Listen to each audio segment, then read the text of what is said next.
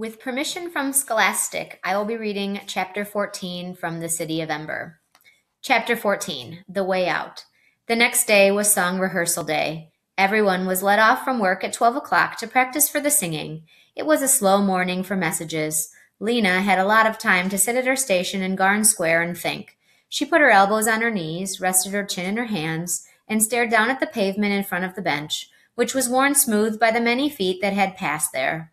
She thought about the mayor, down in his room full of plunder, gorging on peaches and asparagus and wrapping his huge body in elegant new clothes. She thought of his great stack of light bulbs and shook her head in bewilderment. What was he thinking? If he still had light bulbs when everyone else in Ember had run out, would he enjoy sitting in his lit room while the rest of the city drowned in darkness? And when the power finally ran out for good, all his light bulbs would be useless. Possessions couldn't save him. How could he have forgotten that? He must be thinking the same way as Looper. Everything was hopeless anyhow, so he'd live it up while he could. She leaned back against the bench, stretched her legs out, and took a long breath. Very soon, the guards would storm into the secret room and seize the mayor as he sat, stuffing himself on stolen goodies. Maybe they already had. Maybe today the stunning news would come. Mayor arrested, stealing from citizens. Maybe they'd announce it at the singing so everyone could hear it. No one came with any messages to be delivered, so after a while Lena left her station and found a step to sit on in an alley off Caluw Street. She pulled back her hair and braided it to keep it from sliding around. Then she took from her pocket the copy of the instructions she'd made just after she sent her note to the mayor. She unfolded it and began to study it. This is what she was doing when, a little before 12 o'clock, she looked up to see Dune running toward her. He must have come straight from the pipeworks. He had a big, damp patch of water on one leg of his pants. He spoke in an excited rush. "I've been looking all over for you," he said. "I found it." "Found what?" "The E. At least it looks like an E. It must be an E, though you wouldn't have known if you weren't looking for it." "You mean the rock marked with an E in the pipeworks?" Yes, I found it." He stood breathing hard, his eyes blazing. "I'd seen it before, but I didn't think of it as an E then, just a squiggle that looked like writing. There are all these rocks that look like they're covered with writing." "Which rocks? Where is it?" Lena was on her feet now, bouncing with excitement. "Down at the west end of the river, near where it goes into that great hole in the pipeworks wall." He paused, trying to catch his breath. "And listen," he said, "we could go there right now." "Right now?" "Yes, because of rehearsals. Everyone's going home, so the pipeworks will be closed and empty. But if it's closed, how will we get in?" Grinning, Dune produced a large key from his pocket. "I ducked into the office on my way out and borrowed the spare key," he said. "Lister," he's the pipeworks director, "was in the bathroom practicing his singing. He won't miss the key today, and tomorrow everyone will be off work." He did an impatient shuffle. "So come on," he said. The town clock struck the first of its 12 noontime booms. Lena stuffed her copy of the instructions back in her pocket. "Let's go." The pipeworks was empty and silent. Lena and Dune went up the hallway past the rows of boots and the slickers hanging on their hooks. They didn't take any of these for themselves. This was not a pipeworks tunnel they were about to enter, they were sure. It wouldn't be dripping with water or lined with spurting pipes. They went down the long stairway and out into the main tunnel, where the river thundered alongside the path, its dark surface strewn with flecks of light. Dune led the way along the river's edge. As they neared the west end, Lena saw the rocky outcroppings Dune had described to her. They were strange, bulging shapes, creased with lines like the faces of the very old. Not far beyond, Lena could see the place where the river disappeared into a great hole in the pipeworks wall. Dune knelt down beside a clump of stones. He ran a finger over their convoluted surface. "Look here," he said. Lena stooped down and peered at the deeply carved lines. It was hard to see the E at first, because it was surrounded by such a tangle of other lines, and because she was expecting it to be an E drawn with straight strokes. But once she saw it, an E drawn with curving lines, a script E, she was sure it had been carved on purpose. It was centered on its stone, and its lines were deep and even. "So from here we should look down at the river," said Dune. That's what the instructions said. Down riverbank to ledge. He lay on his stomach next to the rock and inched forward until his head hung out over the edge of the path. Lena watched him anxiously. His elbows stuck up on either side of him, and his head, bent down, was nearly invisible. He stayed that way for long seconds. Then he shouted, "Yes, I see something," and scrambled to his feet again. "You do it," he said. "Look at the riverbank right below us." Lena did as she had. Lena did as he had. She lay down and pulled herself forward until her head was over the edge. 8 feet or so below her, she saw the black water churning by. She tucked her chin in and looked at the riverbank. It was a sheer rock wall, straight up and down and slick with spray, and at first that was all she saw. But she kept looking, and before long she could make out short iron bars bolted into the bank, one below the next, almost directly below her. They were like rungs of a ladder. They were a ladder, she realized. The bars provided a way to climb down the riverbank. Not a very appealing way. The bars looked slippery, and the water below was so terribly fast. And because of the dimness of the flying spray, she couldn't actually see if there was a ledge at the bottom or not. But the E was clearly an E, and the bars were clearly a ladder. This must be the right place. Who'll go first, said Dune. You can, Lena said, getting to her feet and stepping away. All right. Dune turned so that his back was to the river, and he eased himself carefully over the rocks, feeling for the first rung with his foot. Lena watched as he sank out of sight little by little. After a few moments, his voice called up from below, I'm down! Now you come! Lena inched backward, just as Dune had, letting one foot dangle over the edge, lower and lower until it touched the first rung of the ladder. She shifted her weight to that foot, clinging with cold fingers to a ridge in the rock, and lowered herself slowly until she was standing on the rung with both feet. Her heart was beating so hard she was afraid it would shake her fingers loose from their grip. Now she had to move downward. She felt for the next rung with her foot, found it, let herself down. It would have been easy if it hadn't been for the river waiting below to swallow her. You're almost here, called Dune. His voice came right below her. There's a ledge. One more rung and you'll feel it. She did feel it, solid beneath her foot. For a second, she stood there, still clutching the ladder. The surging water was only inches below her now. Don't think about it, she told herself. She moved sideways, 2 steps to stand next to Dune, and there in front of them was a rectangular space carved out of the river wall, rather like the entry hall of a building. It was perhaps 8 feet wide and 8 feet high, and would have been invisible from anywhere else in the pipeworks. You had to have climbed down the riverbank to see it.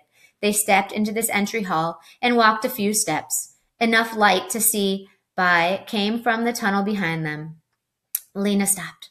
There's the door, she said. What? Said Dune. The water roared so loudly they had to shout to be heard. The door! Lena yelled happily. Yes, Dune yelled back. I see it. At the end of the passage was a wide, solid-looking door. It was dull gray, mottled with greenish and brownish blotches that looked like mildew. Lena put her palms against it. It was metal, and it felt cold. The door had a metal handle, and just below the handle was a keyhole. Lena reached into the pocket of her pants for her copy of the instructions. She unfolded it, and Dune looked over her shoulder. Together they squinted at the paper in the dim light from the main tunnel. This is the part right here, she said, pointing. 3. Edede, down, verb, ink, 2, edge, appear, 8, low. 4. Axe to the water, find door of bow, cur, key, hind, small steel, pan, the right, rem, e, open, do. Lena ran her finger along the line number 3. This must say something something down riverbank to ledge approximately 8 feet below. That's what we've just done. Then 4 is something about backs to the water, find door something. And then key hind. That must be key behind. And then there's the small steel pan. Do you see a small steel pan? Dune was still studying the paper. It says right. We should look to the right of the door. And quite easily they found it. It wasn't a pan at all, but a small square of steel embedded in the wall. A steel panel, said Lena. She ran her fingers across it and felt a dent at one side. When she pressed there, the panel sprang easily open and silently, as if it were glad to have been finally found. Inside, a silver key was hanging on a hook. Lena reached forward and then drew her hand back. Shall I do it, she said, or shall you? You do it, said Dune. So she took the key from its hook and put it in the keyhole. She turned it and felt a click. She grasped the door handle and pushed. But nothing happened. She pushed harder. It won't budge, she said. Maybe it opens outward, said Dune. Lena pulled. The door still didn't move. It has to open, she said. We unlocked it. She pulled and pushed and hauled on the handle, and the door moved, not inward or outward, but sideways. "Oh, this is how it goes," cried Lena. She pulled the handle to the left, and with a deep rasping sound, the door slid away into a slot in the wall. Behind it was a space of utter darkness. They stared. Lena had expected to see something when the door opened. She had thought there would be light behind it, and a path or road. "Shall we go in?" said Lena. Dune nodded. Lena stepped across the threshold. The air had a dank, stuffy smell. She turned to the right and put her right hand against the wall. It was smooth and flat. The floor, too, was smooth. "There might be a light switch," she said. She patted the wall just inside the door from the floor to as high as she could reach, but found nothing. Dune turned left and felt on the other side with the same result. "Nothing," he said. Very slowly, keeping a hand to the wall and tapping the floor cautiously with their feet before every step, Dune and Lena made their way in opposite directions. Each of them soon came to a corner and turned again. Now they were going deeper into the dark. They both had the same thought. Is the way out of Ember a long, dark tunnel? Must we go mile after mile in absolute darkness? But suddenly Lena gave a yelp of surprise. "Something's here on the floor," she said. Her foot had banged against a hard object. She knelt down and touched it cautiously with her hands. It was a metal cube, about a foot square. "It's a box, I think. 2 boxes," she added as she explored farther. Dune took a step forward in the darkness, and his knees banged into a hard edge. "There's something else here, too," he said, "not a box." He ran his hands along it. "It's big and has a curved edge." "The boxes are small enough to lift," said Lena. "Let's take them out where it's lighter and see what they are. Come and help." Dune made his way to Lena and picked up one of the boxes. They walked back through the door and set the boxes down a few feet from the river's edge. They were made of dark green metal and had gray metal handles on top and a kind of latch on the side. The latches opened easily. Lena and Dune raised the hinged lids and looked inside. What they saw puzzled and disappointed them. Lena's box was full of smooth white rods, each about 10 inches long. At the end of each one, a little bit of string poked out. In Dune's box were dozens of small packets wrapped in a slippery material. He opened one and found a lot of short wooden sticks, each with a blue blob on the end. Both boxes had a label on the inside of the lid. The lid on Lena's box said candles. The label on Dune said matches, and under it was a white, inch-wide strip of some kind of rough, pebbly material. "What does candles mean?" Lena said, puzzled. She took out one of the white rods. It felt slick, almost greasy. "And what does matches mean?" said Dune. "Matches what?" He took one of the small sticks from its packet. The blue stuff on the end was not wood. Could it be something to write with? Like a pencil? Maybe it writes blue. "But what's the point of a whole box of tiny pencils?" asked Lena. "I don't understand." Dune frowned at the little blue tip stick. "I don't see what else it could be," he said finally. "I'll try writing something with it." "On what?"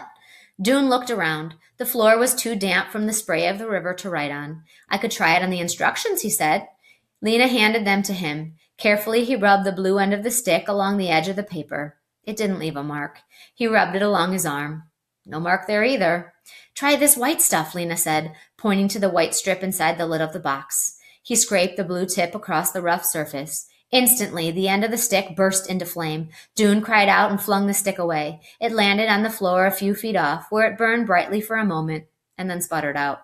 They stared at each other, their mouths open in astonishment. There was a strange, sharp smell in the air that smarted in their noses. "It makes fire," said Dune, "and light." "Let me try one," said Lena. She took a stick from the box and ran it across the rough strip. It blazed up fiercely, but she managed to hold on to it for a moment. Then she felt the heat on her fingers and let go, and the flaming stick dropped over the ledge and into the river. "Fire sticks," said Dune. "Are they what saves Ember?" "I don't see how they could be," said Lena. "They're so small. They go out too fast." She shivered. This was not turning out the way she thought it would. She held up one of the white things. "Anyway, what are these for?" Dune shook his head in bewilderment. "Maybe a candle is a kind of handle," he said. "Maybe you tie the stick on it with the string, and then you can hold it longer while it burns." "It would still go out just as fast," Lena said. "Yes," said Dune, "but it's all I can think of. Let's try it." With a great deal of effort, they looped the string of a rod around one of the sticks. Lena held the rod while Dune scraped the blue tip into flame. They watched the stick flare brightly, making shadows jump up behind them. The wood turned black, and the charred fire stick crumbled and dropped to the ground. But the light didn't go out. The string itself had caught fire. As they watched, it sputtered and smoked and then burned steadily, filling the little room with a warm glow. "It's the movable light," said Dune in awe. All Lena's excitement flooded back. And now," she said, "we can go back into the room and see what's there." They went back down the passage to the doorway and stepped inside. Lena held the movable light at arm's length before her. In its flickering glow, they saw something made of silvery metal. They walked slowly around, examining it. It was long and low, filling up the center of the room. One end of it came to a point. The other end was flat. Across the open middle stretched 2 metal strips. 4 stout ropes were attached to the outside, one at each end and one on each side. And on the floor of the thing were 2 poles, each flattened at one end. "Look," said Lena, "there's a word on its side." They squatted at the pointed end and held the flame near the word.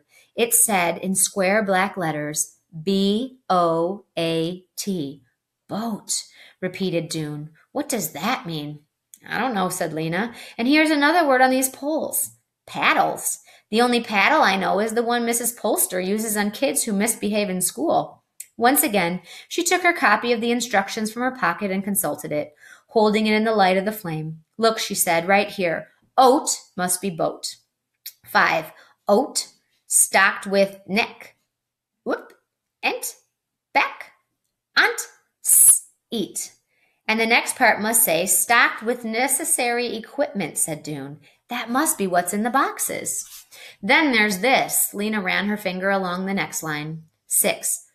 Usi, ops, lo, ter, head, dow, st, us, pa, av, chks, and assist over rep. "This word must be rope," she said. "Then lower, and then would this word be downstairs? Maybe it says head downstairs." "That doesn't make sense," said Dune. "There aren't any stairs, except the ones that go up." He frowned at the word, and then he took a short, sharp breath.